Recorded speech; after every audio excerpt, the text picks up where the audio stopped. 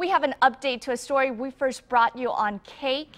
A beloved four-legged friend is out of surgery and recovering. Bubba had to have his one hind leg amputated this week. Officer Neil Klein says Bubba is doing better and recovering at the Wichita Animal Shelter. Last week, we told you about Bubba after an animal control officer went above and beyond the call of duty to find medical help for Bubba's injuries. The dog's owner was unable to afford such care, but has been trying to take care of Bubba for more than 10 years.